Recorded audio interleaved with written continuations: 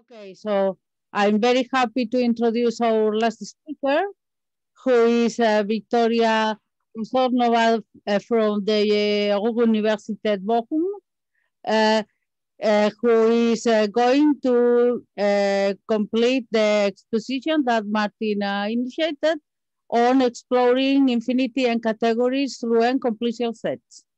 Go ahead, Viktoriya. Thank you very much for the invitation and for the opportunity to speak here. And as a last speaker of the conference, let me thank for this great honor. And also it's my great pleasure to ask everybody to unmute themselves for a second and thank the organizers for this great conference they put together. And yeah, so I think it was a hard work, in particular given the circumstances. So let's thank the organizers.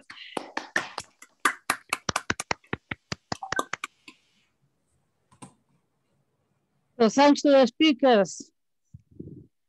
Thank you. Okay, so then I will go back to infinity n categories, and I will somewhat assume that you have either some idea of what an infinity n category is, or have listened to Martina's talk, or preferably both. And so we are looking on infinity n categories through the eyes of n-complicial sets. And technically speaking, I will not need most of what Martina was saying mathematically, but as we're human beings, we need to keep in mind some motivation for why are we doing things. And this is what Martina has told you about. So we're trying to look at infinity n categories. And we're looking for particularly easy model, or all the models, I would say, have their advantages and disadvantages. So there was a question in the chat whether it wouldn't be easier to work with theta n spaces. And to some extent, this is true, in that theta n spaces are capturing the composition in a particularly easy way. But in a different sense, marked-simplicial sets, so this is what I'm going to use today, marked-simplicial sets, which Martina has told you about, and I'll give you a quick recap in a sec. So they have different advantages. So the composition is harder to extract, this is true. But instead, the underlying, so the structure of what you have, the underlying category is very easy, and as opposed to the case of theta n spaces, it does not change with n. So if you have tried to list sort of all the generalized simplices of a theta 2 object, this gets unreal in a very fast manner. And for marked-simplicial sets, well, you need to say what your underlying simplicial set is. So what is a marked-simplicial set? It's a simplicial set, first thing, together with some extra data, which is also not too scary. So this extra data is marking in all positive dimensions. So for any simplex in your simplicial set, you just say it's either marked or not. And this is all there is. And I would say the simplicity of the model is for sure a plus. As we have seen, there's also a minus. So things get more complicated in many places. If you want to go somewhat deeper, there are several further things which are an advantage. So it's easier. So it's very easy to say what a join of infinity n categories is in the language of simplicial sets, and it's somewhat easier than in theta n spaces to say what the great tensor product is. But at least I'm not planning on going there today, but I'm happy to discuss this at some other point. Okay, so a marked simplicial set is just a simplicial set with some marking in positive dimensions. And what you should think of, and this is again a quick recap of what Martina has said. So you should think of M simplices, roughly speaking, as encoding your M morphisms. And this is not completely true, as Martina was highlighting. There's something weird going on here, since it has some particular boundary condition. But I think for the purpose of the intuition, it's good to keep this aside and just to think that M simplices are somewhat similar to M morphisms. And then the marked M simplices on this side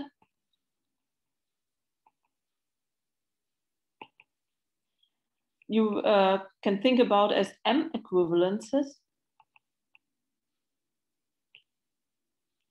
And actually, so Martina was saying, for the purposes of her talk, you could think about them as M ices, and for the purposes of my talk, things get even easier. And so in my talk, and actually only M-dimensional identities will occur for the most of the talk. Maybe we'll come to something different in the end.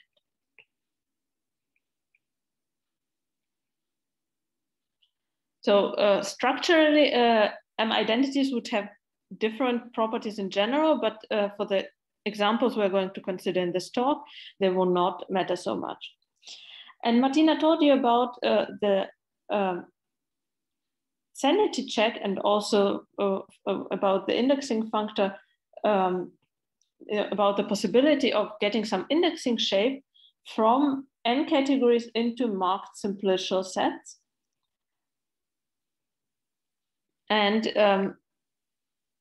the goal for today is understand what this n sharp does to some basic shapes.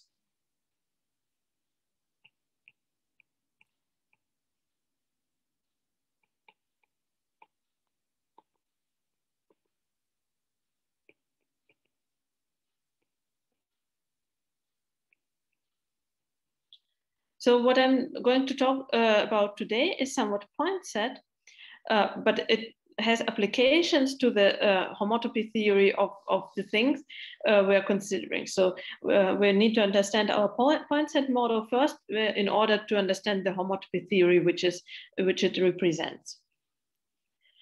Okay, so Martina described for you already that even the easiest two category, which is not a one category you can think of, or I can think of at least, the two cell has already a quite complicated nerve.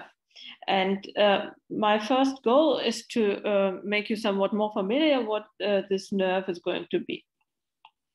So for the purpose of naming, let me call the things something. So I will, so the says, note that this does not have no non-trivial composition in any degree. So you cannot compose non-trivially two cells, you cannot compose the one cells non-trivially, and still the nerve is going to be huge, as Martina already told you.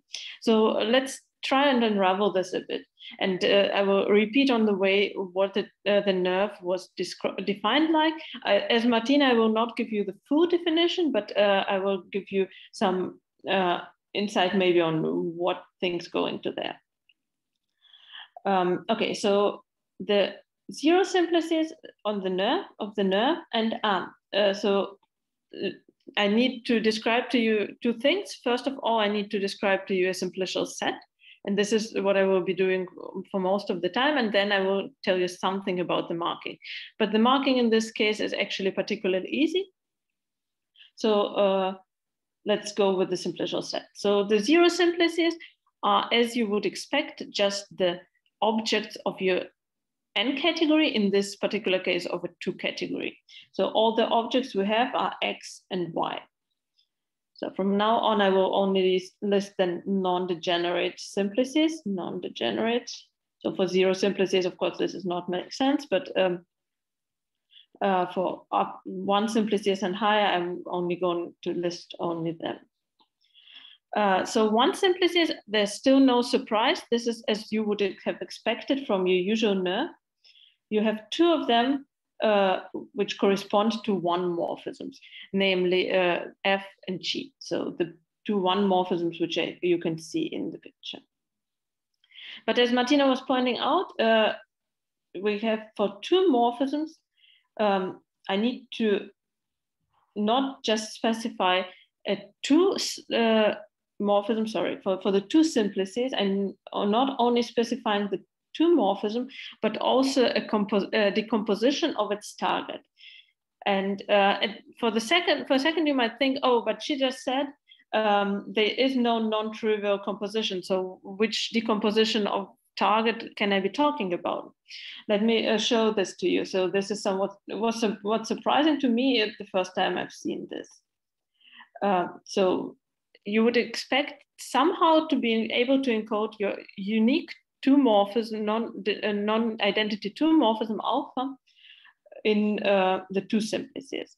And indeed, you can do this in two majorly different ways. So you need your F to be the source of your two morphism, but now you can do two different things. So you can do X, X, Y, G, and you can fill this two simplex with alpha. So this is a two simplex going from F to the composition of G with identity of X.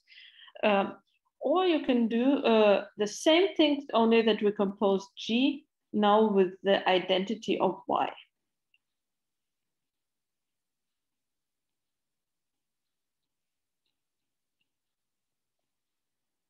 Okay, and if you think about this for a moment, neither of these two simplices is going to be degenerate, and so then obviously non-equal. So these are two different incarnations of my two-cell alpha, even though we don't have no non-trivial compositions. These trivial compositions are already enough to infer the effect. Two different incarnations of alpha.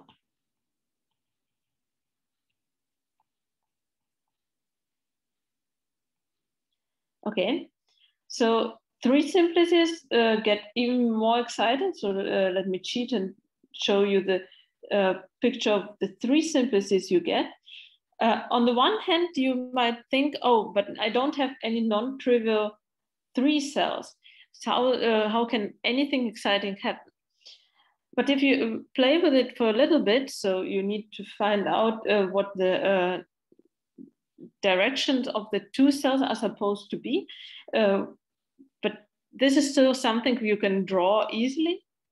And well, the three cells, of course, will need to be identity three cells. You don't have anything else in your disposal in the two category which we are considering. Let me maybe redraw it as a reminder here. We have our X, Y, F, G, and alpha. So you might think, how can we possibly have a non-degenerate three cell? But again, this nerve, the street nerve, is not capable for any higher dimensional simplices to recognize whether it's an identity or not. For one simplices, this is still the same as in the usual nerve. It's an identity, even only if it was degenerate. But for higher simplices, this is not true anymore. And if you stare at these simplices, which combine the two different incarnations, each of them of alpha, so let me highlight this in the first picture. So one incarnation of alpha, we see it here, and one incarnation of alpha occurs here. And both of them represent the same two morphisms, but they do not give you the same two simplex. And so the boundary pieces of this three simplex are different. Okay, so it was somewhat non-obvious, and you needed some guessing on how to see that these are actually all non-degenerate three simplices.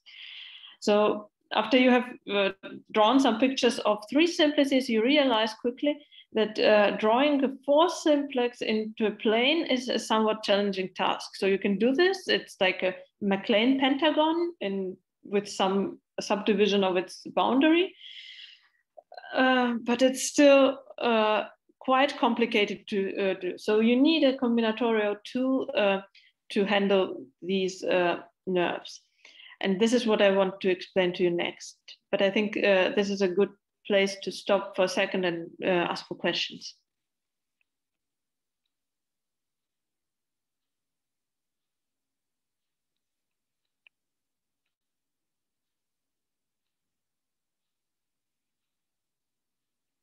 Okay, then let's go ahead and see how can we possibly tackle this.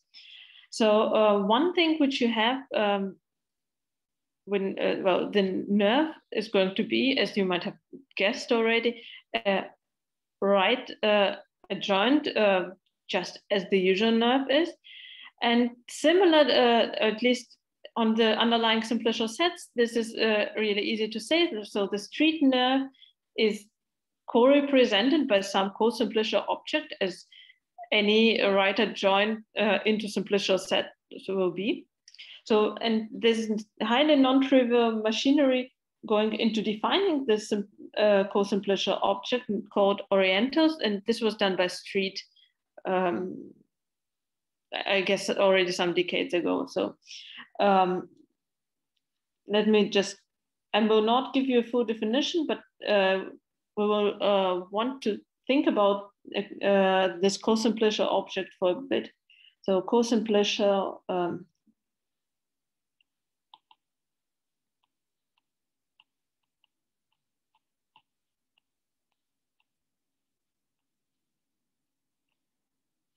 well, I can look at it in n categories, or if I want to be more general and well, maybe somewhat answering the question which was asked before, into omega categories. So you might think about this as, it's not precise, but as the union of all n categories for all n.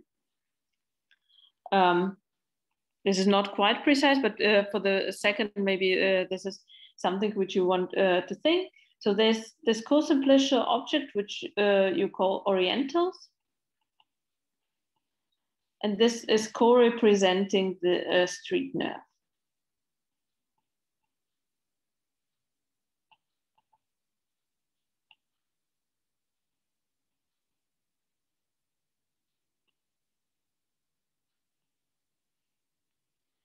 Okay, so such a thing, an oriental will have something particular, namely, if we view it as an omega category, we can do something to it, namely truncate. And so if you want, if I start with some n category, say with some 2 category, and this is some feature of strict 2 categories, you can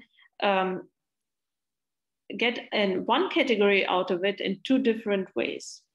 So let me say this in the case of 2 categories, and something similar occurs for higher n. So you can, out of a 2 category D, you can extract a 1 category in 2 different manners. So one of them is just forget that you ever had 2 cells, which is useful for some purposes, but not what I want to do right now. What you can do instead is that you can just invert all possible 2 cells and not only invert them up to isomorphism, but make them into identities.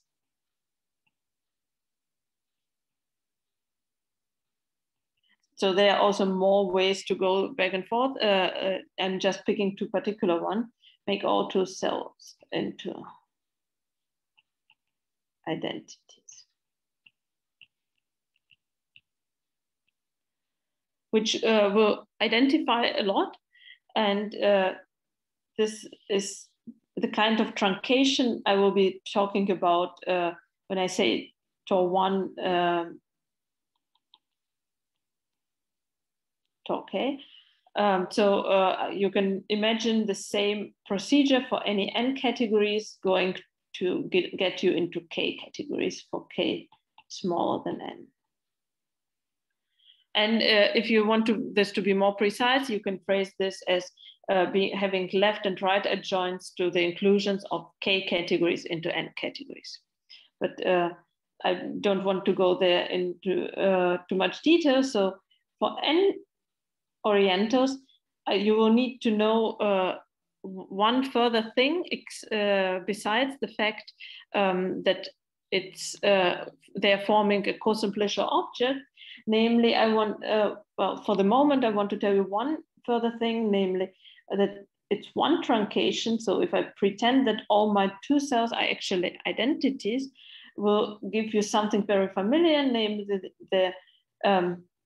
just the category n of n composable arrow.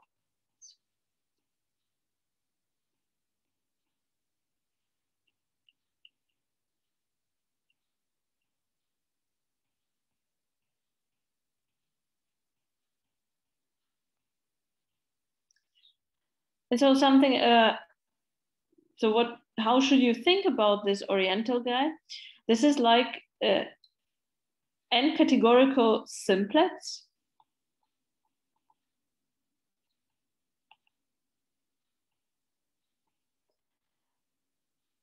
And it has this weird subdivision of the boundary, which you have seen in the examples of the nerve, but it's filled with some top, with a unique top n cell.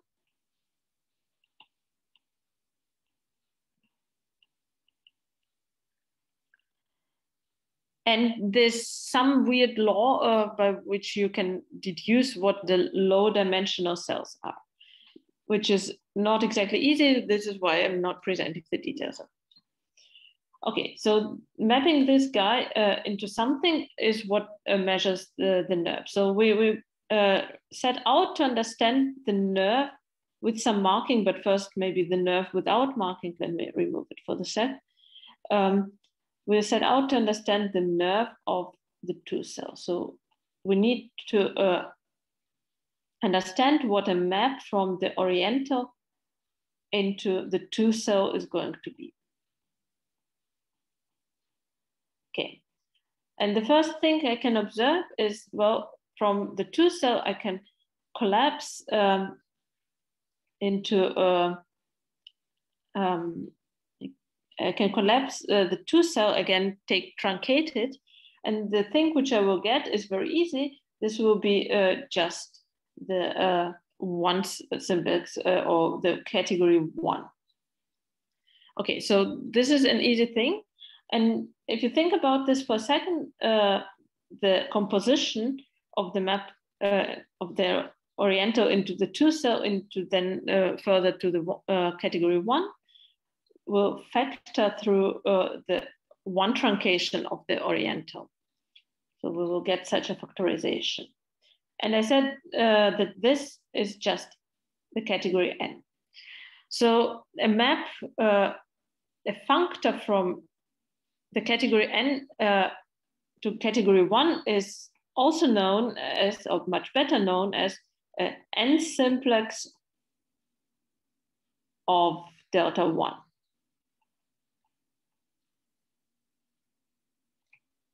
Okay. So n simplices of delta one, you might realize that as soon as n is going to be big enough, they're all degenerate, but they want to keep something so you can enumerate all of them. And there's a good way of remembering what the simplex is, namely it's completely classified by the number, and for weird shift reasons, I will say by the number which I will call k+1 of vertices of n mapping to 0. So this will mean that sometimes this number will turn out to be -1, since I can map to 0 0 times, meaning that my simplex is just totally degenerate at the end point 1. And I can also map all of the n +1 vertices of n to 0, meaning it's totally degenerate to 0. And there's a bunch of other degeneracies in between. And of course, for n equals 1, you also get the identity of 1. Okay, so this was somewhat more complicated. Is there any question so far?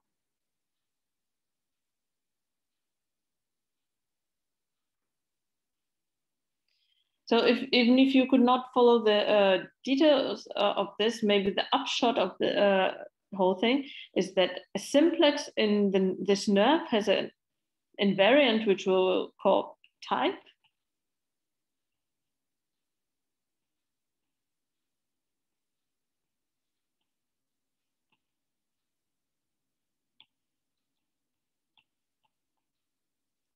Of the nerve of the two cells. So will come to us with some invariant. And this invariant again measures in this n categorical simplex, how many vertices of it go to the object X of the two cell and how many of them go to Y. And there's some index shift which you should not care about.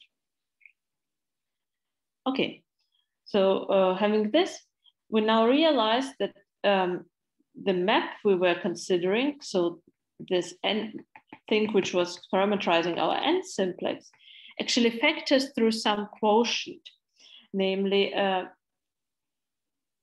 all the, you remember the orientals form an object which is co-simplicial. So in particular, I have an inclusion of first k vertices, first k + 1 vertices into the all of the n vertices, and this k oriental, so sitting inside the n oriental, will map completely to a single point, namely to X, by the definition of my type. So all of this sub-oriental maps to X.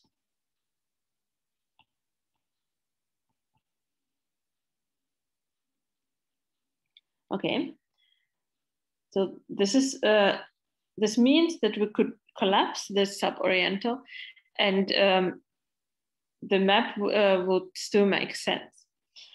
Okay, so I want to realize that we can collapse even more, namely we have something else sitting in the n oriental, namely the inclusion of the, let me pick a different color.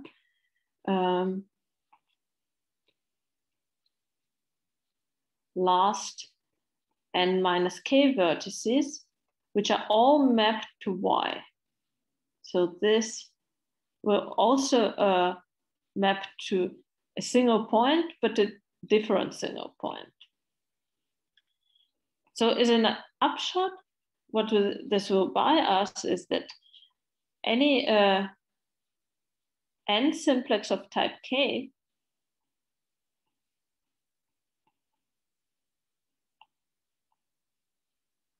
will actually factor as, will define a map from something else,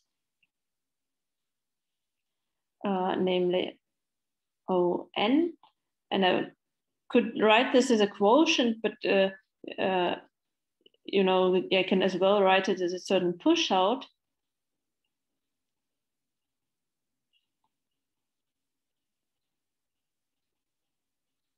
Collapsing the two things which go to something degenerate, factors through something, factors through this guy.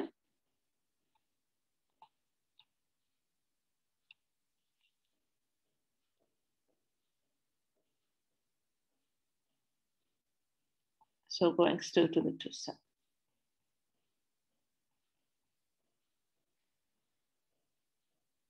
Okay. So this means that we are interested in this push out. Understanding this would already lead us to somewhere. Any questions so far?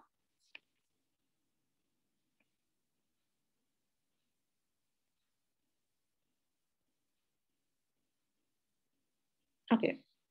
So at this point, if you have ever tried to compute a push out of categories, or let's say amalgamated product of groups, you might think, oh no, this looks pretty like a pretty complicated push out of n categories.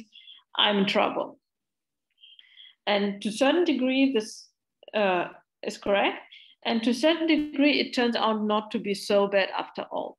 So you can do one more simplification step. Namely, this push out, you can actually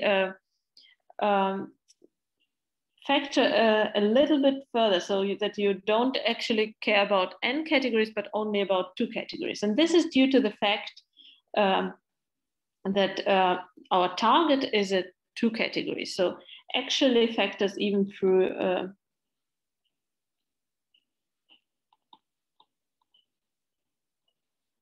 the 2 truncation of this push out.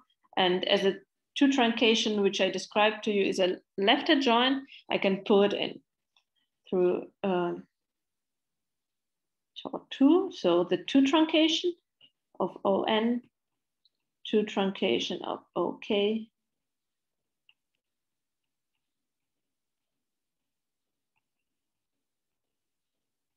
So there's no 2 truncation for the 1 point category. This is already as truncated as you might wish.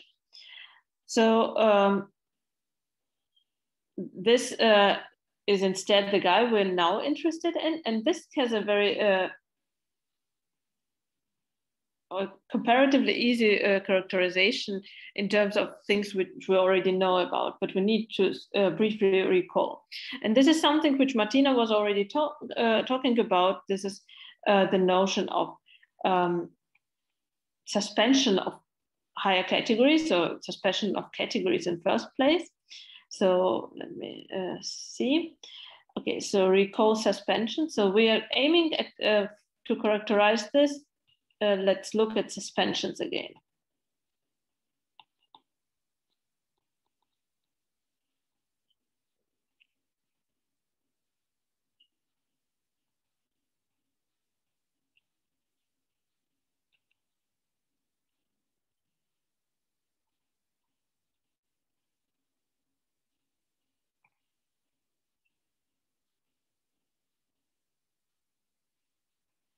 Okay, so what was the suspension? The suspension is a functor which takes you from n categories to n+1 categories. You could do even something slightly different, but let's stick with this. And so if you start with a category D, let me draw the same cartoon Martina has drawn for you. Namely, we have 2 points in this n+1 category, and they need to tell you what the n category of morphisms between the 2 points in any combination is. So the only interesting one is going to be D, and put it in this direction. And the other ones are uninteresting, and uninteresting means 2 different things in this sense. So here we have just the identity, and so as endomorphisms, we have just identities, and we have an empty set of morphism, or an empty category of morphism back from the target point to the initial point. So if it does not speak to you, let's consider some examples. So let me start with some silly examples. So first of all, there's the empty category, which you could also suspend. So what you will end up with is just the n category, which will actually be a 0 category if you wish, with 2 points. So there's no non-empty mapping category between the 2 points, and well, they are the identities of the 2 points, obviously. So that was a silly example. How about something maybe more with more content. So let's suspend the category 0. So I still have 2 points. They have identities and there's nothing going backwards from right to left. But now I have a single morphism which parameterized by the single point I'm suspending, going from one morphism to the other. So you recognize the category 1. So the suspension of 0 is going to be 1. So maybe I should say there's another notion of suspension. So I'm always talking about the 2-point suspension.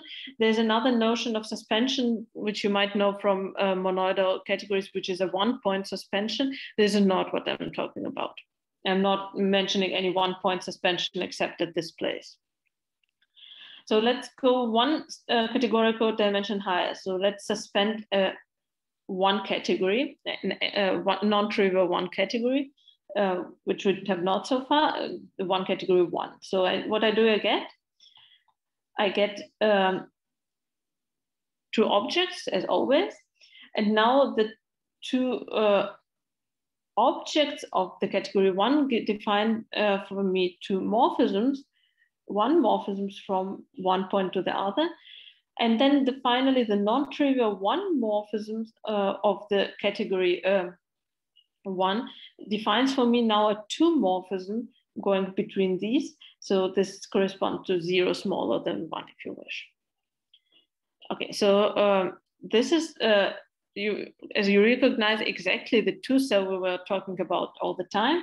And let me show you a slightly more complicated example. So you can also suspend more complicated 1 categories. In this, you can also suspend higher categories, but then I'm running out of ways to draw something eventually. So here I'm suspending the category 1 cross 1. So what you should see is you still have 4 objects in the category 1 cross 1, and these correspond to the 1 morphisms which you see in the picture. So this one, this one, and this one, and the one behind, which is dashed. And between them, you have the morphisms positioned in a square, so to speak. And the 2 composition of 2 morphisms, which you can imagine here, should coincide. So this is the 2 category which you obtain as a suspension of 1 cross 1. Okay, so this was a reminder on suspension. And I was doing this, promising you that we will characterize this push out over here. So let me copy it and tell you now in terms of the suspension functor, which we just learned about or reminded ourselves about if you already knew.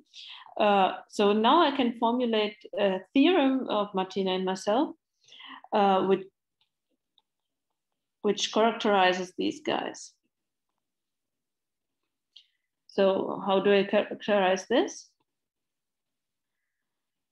This is isomorphic as a 2 category. So this is really not just an equivalence of 2 categories, but an iso of 2 categories.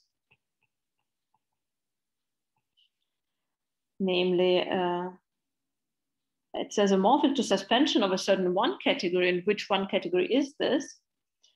That's the 1 category K cross n minus K minus 1. And so this would be correct if I would want this for only single value of n and k. But if I want to have something natural in n and k, which I for sure will want, then I need to put an op here. Of course, in every single n and k, this will be equivalent, isomorphic to the category n minus k minus 1. But if I'm looking at the totality of all n k's, this makes a difference. So this op is there for naturality of the isomorphism.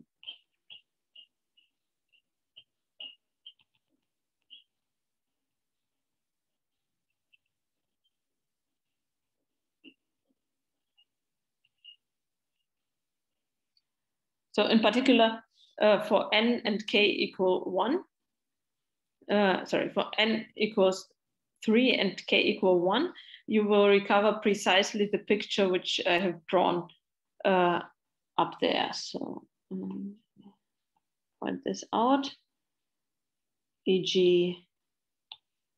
this upper guy for k equals 1 and n equals 3.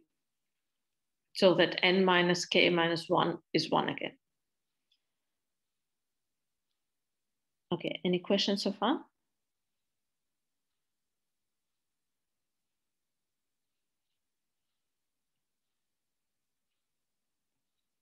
Okay, then let me show you a bit how this can be then used in order to unravel what happens with the nerve of the two cells. So how can we use this?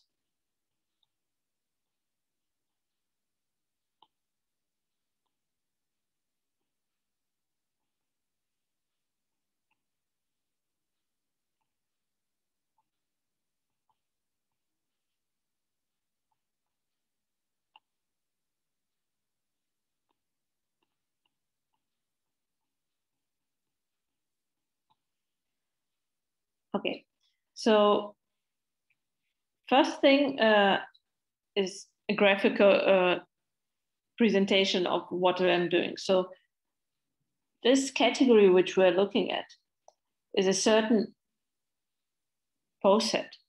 And this pose set we can actually present as a grid of a rectangular grid.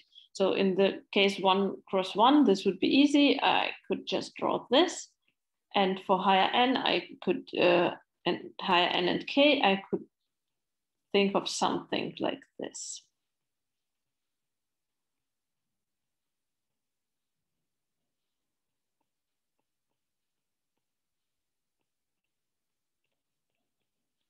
And every square which you see is supposed to be commutative.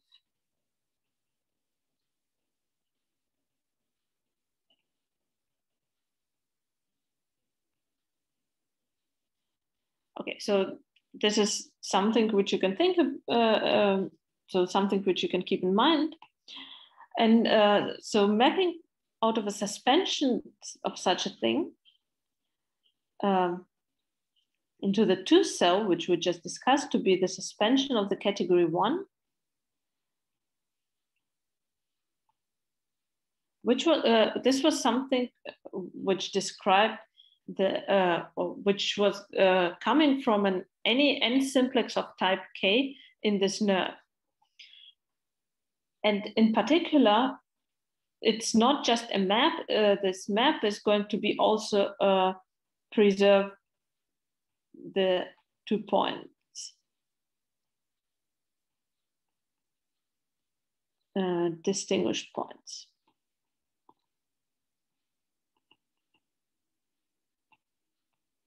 So you can convince yourself quickly that a map between the 2 suspensions, which just preserves the distinguished point, amounts just to a functor of the categories which you were suspending. So this will translate for me into just a functor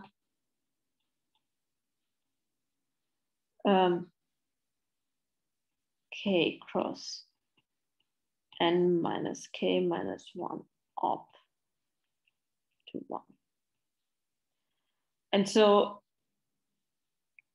one more, unraveling it one more step. So what is a functor into 1?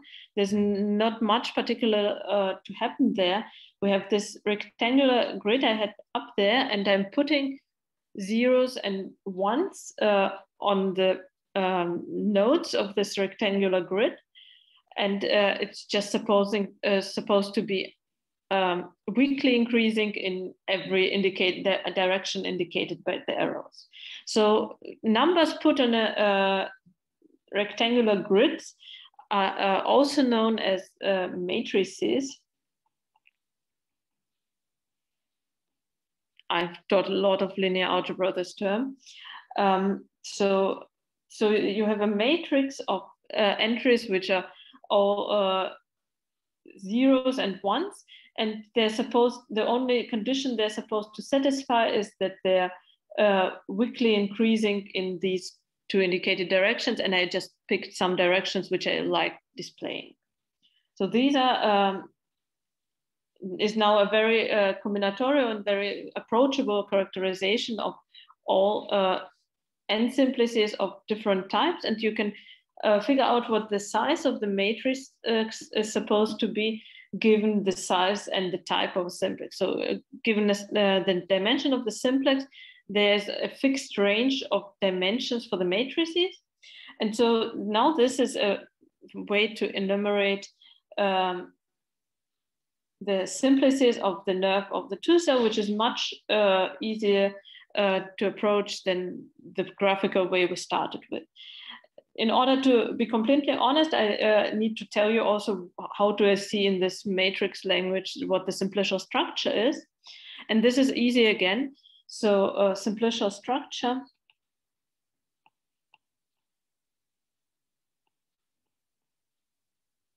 is given for faces by removing a row or a column, depending on the number of the face, row or column. And degeneracies are given by repeating a row or a column.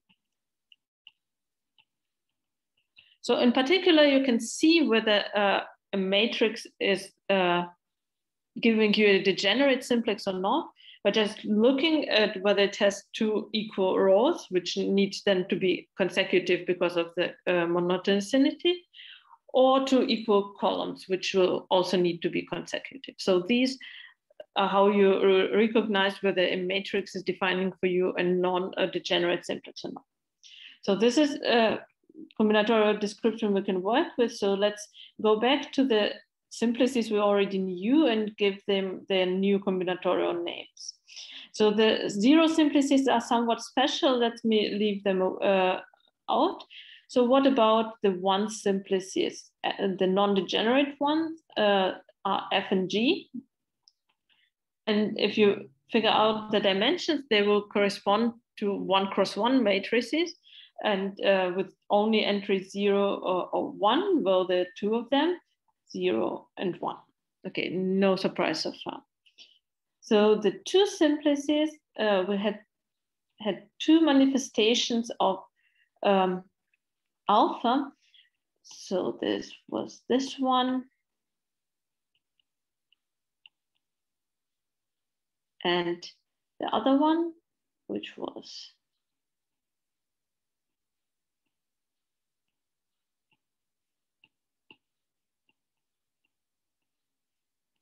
now I'm looking, so these are the non-degenerate ones, and the total number of rows and columns for the two simplices, for the matrices in two simplices, is going to be 3. There's a weird dimension shift, which I'm sorry about. So this one is going to be 0, 1, and this one is going to be 0 and 1. Okay. And finally, for the 3 simplices, you can figure this out as well. So what you obtain here is that this upper one is going to be the corresponding to a matrix 0, 0, 0, 1. And this one is going to be corresponding to 0, 1, 1. Okay, so this is what the 3 simplices are in the terms of matrices. Any questions so far?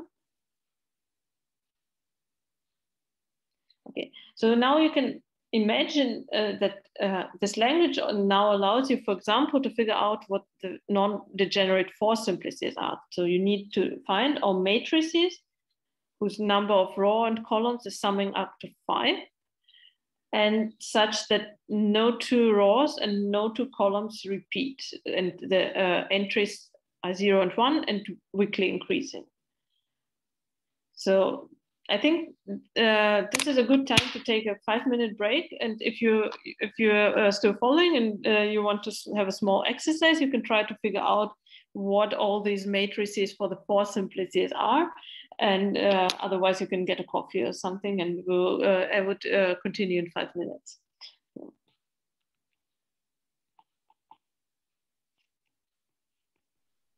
Okay.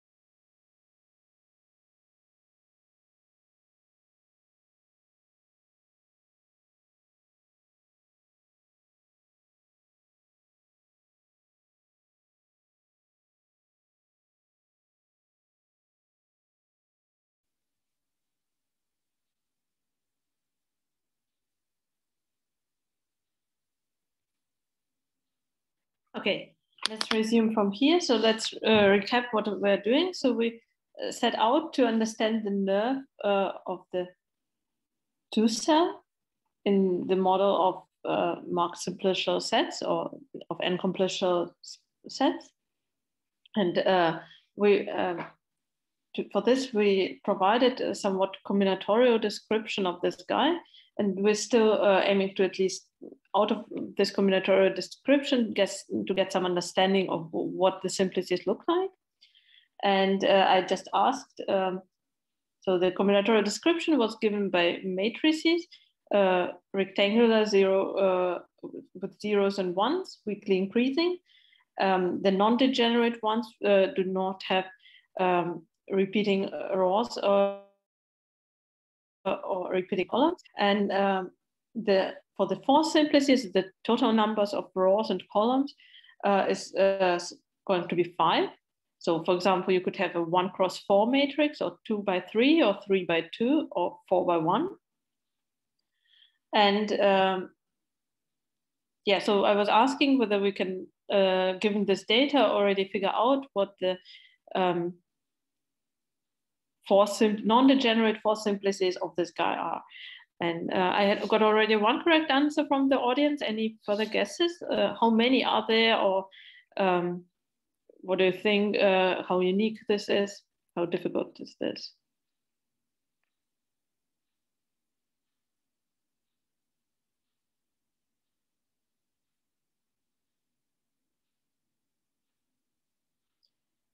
Okay, so you quickly figure out that, something like a simplified version of a parallelepiped, what's in geometry. Simplified version of the parallelepiped, I'm not quite sure. Probably meaning the right thing. So yeah, you're right. So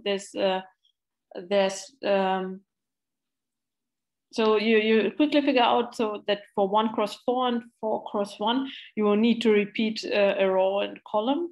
And for 2 by 3 and 3 by 2, there's only one possibility to have no repeating rows and no repeating columns in each variation, namely the 2 by 3 is like this, and the 3 by 2 is like this.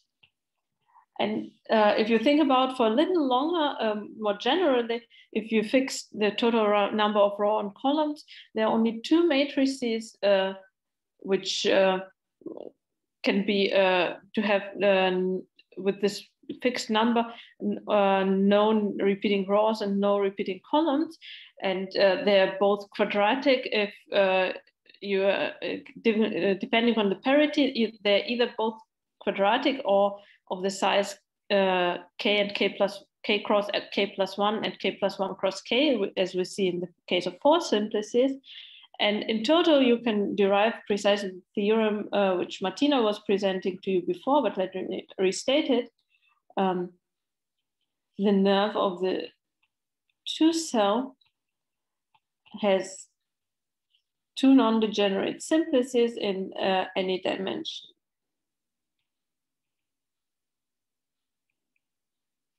In any given dimension.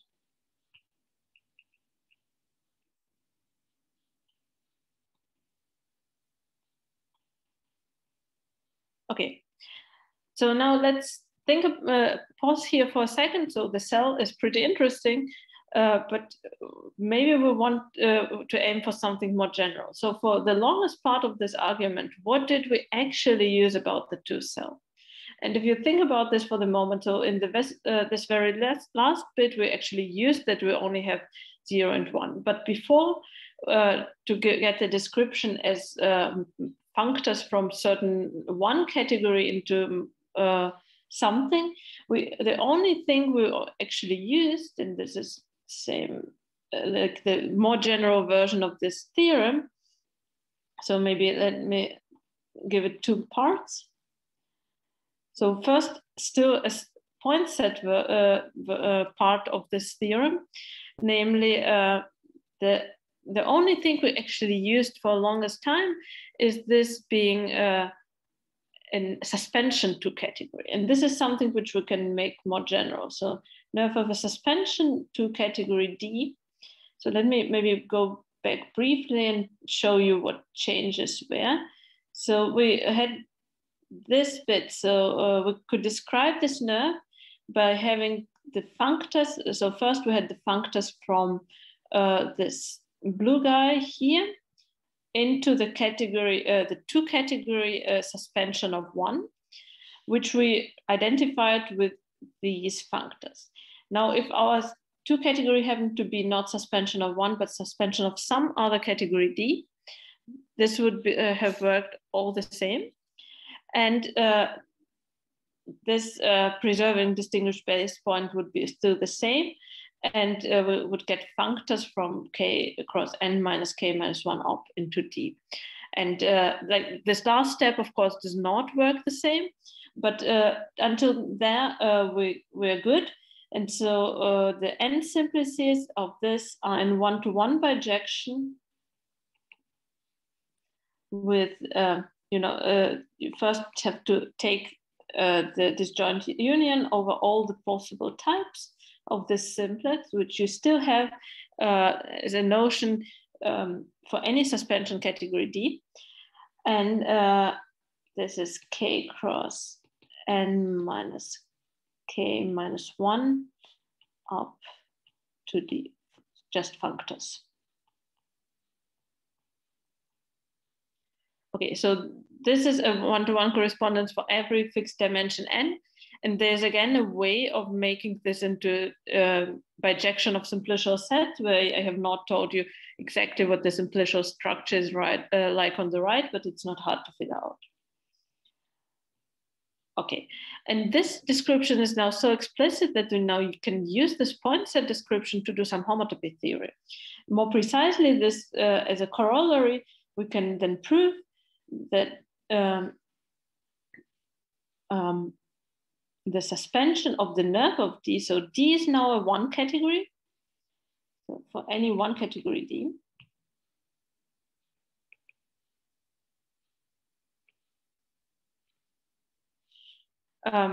We get an equivalence between this usual nerve of this usual 1 category suspended in the sense of simplicial sets, or more precisely of marked simplicial sets, into the nerve of suspension of D. So the suspension is a kind of is a co-limit construction, if you wish, a kind of left adjoint. It will not play well in general with the nerve, and on the nose, this is not going to be an isomorphism. But we can, due to this explicit description we can show something, namely that it is an equivalence. So you have this natural map, and it turns out to be an equivalence of, in the model structure of marked simplicial sets with the infinity 2 model structure. Okay.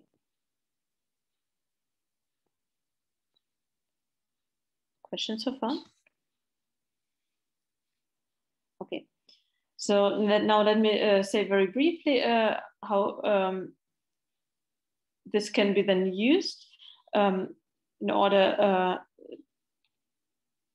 so let me talk a little bit about this theorem, which Martina also mentioned already, which is joint work also with Julie Bergner.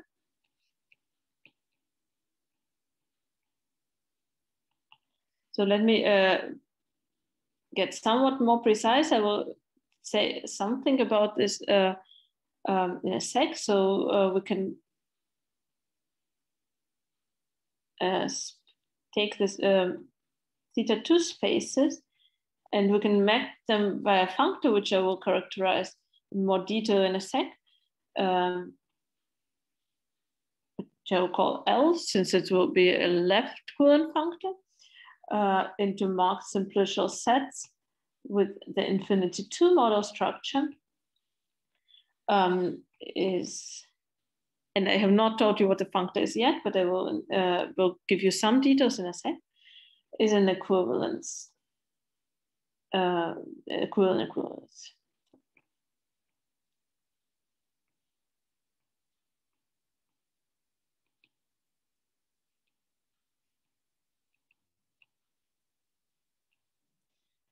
So in order for this to make sense for you, I have to tell you at least something about the left-hand side. And the left-hand side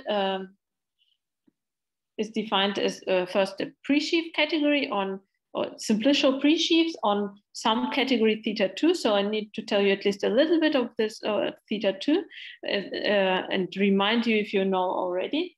So θ2. As we said before, θ2 is a more intuitive encoding of the idea that an infinity 2 category should have all possible compositions of two cells. And maybe in this case, all possible means somewhat elementary compositions. So for one cells, for one morphisms, there is only one way to compose one morphisms, and they are either composable or not. But for two morphisms, you have already seen in Martina's talk that that even two elementary composition operation, namely you can compose two morphisms vertically or horizontally. So let's have something like this. And the category θ2 is recording for you all possible combinations of such compositions. Where you only have vertical or horizontal compositions at once. So let's draw a typical element for you. Something like this. So this is a two categories, and the category θ2 is going to be a full subcategory of 2-cat. Full subcategory.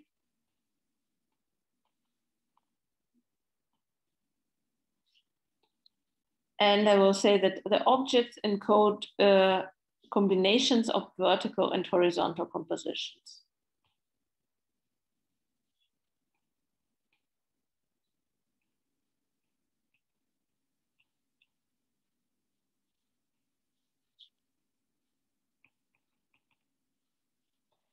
Or put slightly different, I can use the notion of suspension, which I just had before, and I recognized that all the columns in the two category I just have drawn are suspension categories of certain categories in delta. So this is a suspension of 3, this is a suspension of 2, suspension of 0, suspension of 1, and suspension of 1 once again.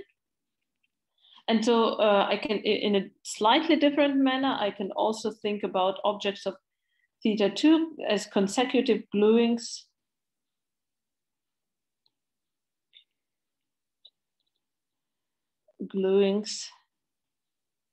of suspension nk for varying ni, head to tail, if you wish.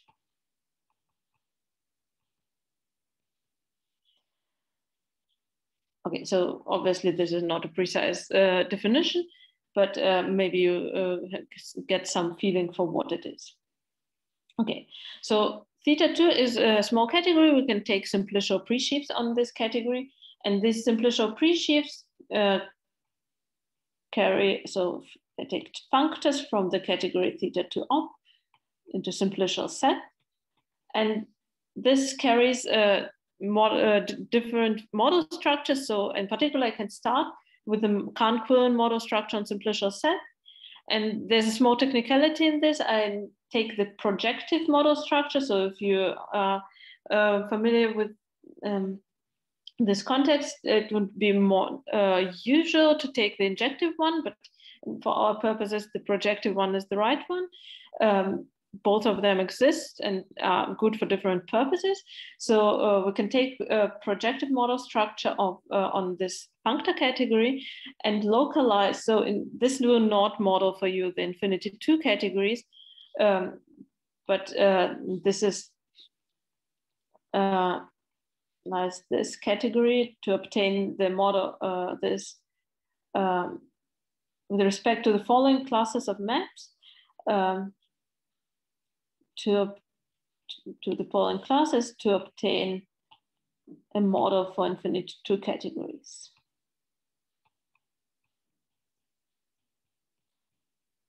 And what I'm saying now is Tutoresque. So we'll localize this with respect to 4 kinds of maps, and 2 of them are very easy to explain, and 2 of them are maybe somewhat more mysterious. So the easy to explain one are the ones capturing the composition. So these will be 1 and 2.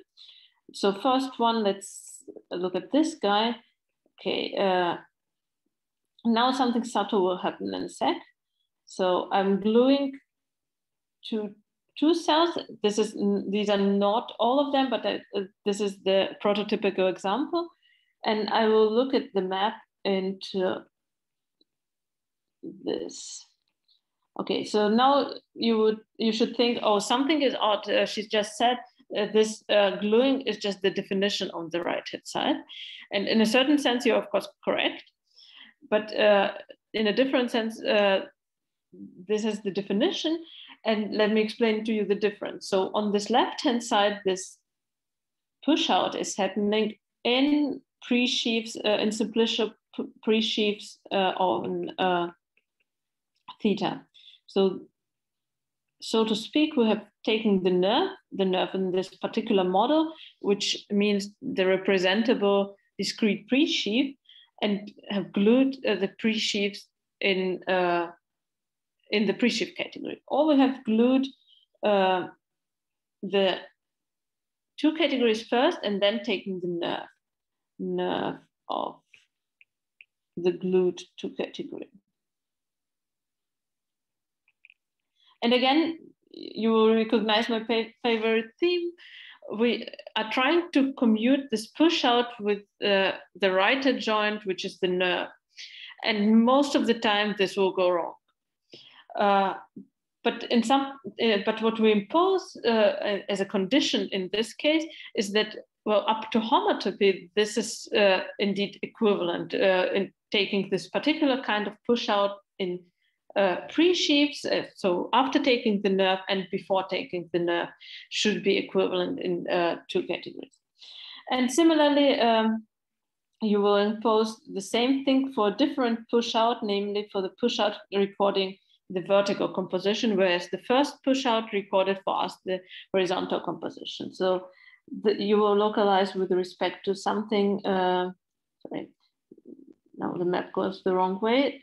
So I need to glue the upper cell with the lower 2 cell along the 1 cell which they're glued along. So let me maybe highlight which 1 cell I mean. This is the source of this 2 cell and the target of this one, and it becomes 2, 1 here. And the same story repeats here. We trying to commute some kind of nerve through the push out, and this push out on the right hand side is again taken in pre-sheaves, whereas the push out on the left hand side is taken in 2 categories. And maybe in the interest of time, there are 2 kinds of completeness conditions, which I will not go into the details of completeness. So if you're familiar with complete zero spaces, one of them will be literally the completeness of complete zero spaces, and one of them is actually the suspension.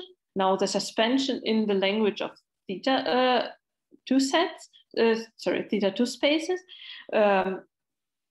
of the classical completeness condition.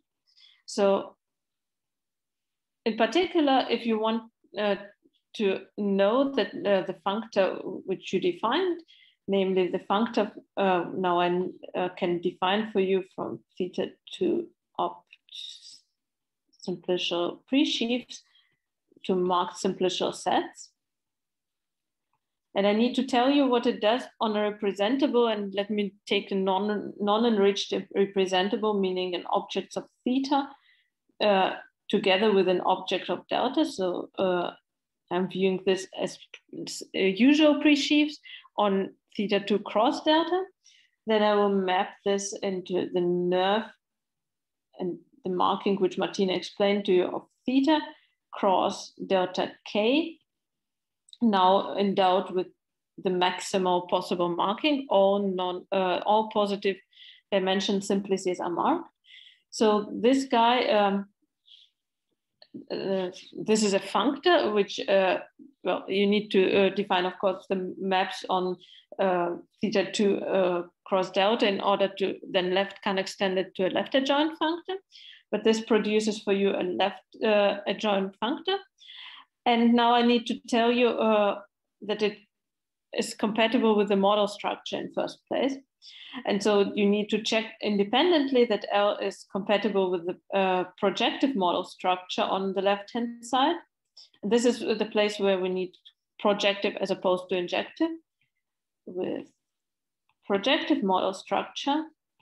And once you have this, you will need to ask yourself, well, now what does this L do to the things which are localized with respect to? And so you will need to check that L takes maps of type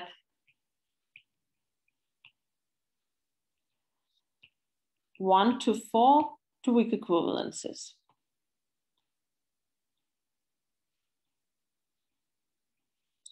So let me focus on maps of type 2, since this will be roughly equivalent. So you will need to know that L of this guy and, well, L is a left adjoint, so you will be able to pull it into the push out. These guys. So you will need to know that this map is a weak equivalence. And if you think about it for a little bit, this will correspond to the fact that the nerve of this guy, natural one, and the nerves, sorry, one step ahead of myself, natural nerve of 2 copies of the 2 cell glued along the natural nerve of the 1 cell. Well, this will be just the 1 simplex. There's no surprise there. You need to know that this map is a weak equivalent. So these are replacing equivalently the values on the right and left-hand side. But wait, this we just understood in a better way. So this is nerve of suspension of the category 2. And this is nerve of the suspension of the category 1 on 2 times. And if you want, you can even replace this as a suspension of 0. Okay, but for this, we just found a much more manageable model. So you take the suspension of the nerve of the category 2. Okay, nerve of the category 2, this is delta 2. This is something I'm pretty familiar with. And on this hand side, it's nerve of the category 1. So it's suspension of 1 glued over delta 1 with the suspension of 1. And now this reduces you to a really finite problem. So we have weak equivalences here, and now it's really easy to write down an explicit weak equivalence in the language of n-complicial sets on below here. And this shows to you that this, and in turn this, is going to be a weak equivalence. And of course, this is only a special case. You need to do this more generally. And you can also recognize that the wedge theorem, which Martina was talking about, goes into proving that this one is a weak equivalence. And let me mention on one place where you actually, so far there were no isomorphisms anywhere, but actually in the completeness conditions, they do enter the scene. And there we need actually to deal with the isomorphisms as in the marking. Yeah, so this maybe should illuminate on how the technical things like the point set understanding of the suspension of the nerve of a suspension category enters the proof of the equivalent pair, and then for the equivalent equivalences we need totally different methods based on work of Barwick, Schommer, Priest, and Gania, Harper, Lanaro. Yeah, so let me stop here. Thank you for your attention.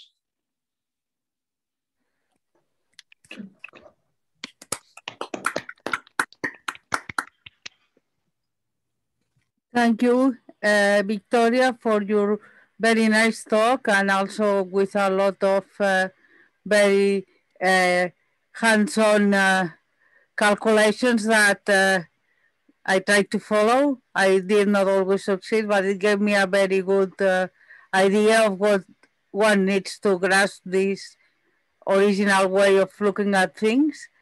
Are there any questions? Oh, I can see there is one in the chat. Let me read it out. What do you expect the natural nerve on a non-walking 3-cell look like? Three non-degenerate cells in every dimension, or does it explode more? So what do you mean by non-walking? Do you mean walking, I assume? I'm sorry, I meant walking, yes. Yes, I think it explodes even more. Yeah, so you already have much more, so you have already two, in a walking 3-cell, you already have two simplices. So even on the level of 2 simplices, I already see 4 different ones. And for the 3-cell, you will already have, at the very least, 4, no more different witnesses for the existence of the 3-cell. And so we have certain ideas on how this would look like. So maybe I can tell you one thing. So we had this quotient of the truncated guys. So we took the truncated n-oriental and we truncated the k and the n minus k oriental. We were collapsing. So, and we collapsed it to something, and and this was easy to characterize as a suspension of a certain one category, which is not surprising since, well, we had the 2 category here. So this was k cross n minus k minus 1. And there was this op for functoriality, for naturality. But we actually know by now, so this is relatively new, what you get if you don't collapse, if you don't truncate, and this needs totally different combinatorial methods in order to prove this. And I'm happy to comment about this a sec. So it looks somewhat similar. You get a suspension. So let me copy this first, and then I will make something different. Sorry, ls something. N minus k minus 1. So this was if you took the truncation. Now things get more complicated if you don't truncate. So instead you get the orientals here. And now the product is unfortunately like the one truncation of what you see will be the product, but the thing which you actually get is a gray tensor product. And then the op becomes the total op, which means op in all positive dimensions. So this is something we can prove by now. And so there's there are different ways of seeing this, and one of them, so I think a nice, more conceptual way of seeing this is now can rely on the work of Félix Louboutin, which Martina was mentioning before. Sorry, so it's not equal, but it's actually isomorphic as n categories. And so you can now, for any given dimension, you can sit down and figure out what this looks like. For the 3-cell, I think this is still manageable, although I have not done this. But So let me say that this greater the product complicates things a lot. So cross product, usual Cartesian product is just much easier. Yeah, okay, thanks. Are there any more questions? So if not, let's thank Martina again, and sorry, Victoria again, and also all the speakers of this morning, and all the speakers of the workshop, and all the participants, and the CRM, and the scientific committee, and all the institutions that help us through. And you, Ima and Andy, for all the work that you have done. Yes, thank you for organizing. Thank you. Yeah, thank you.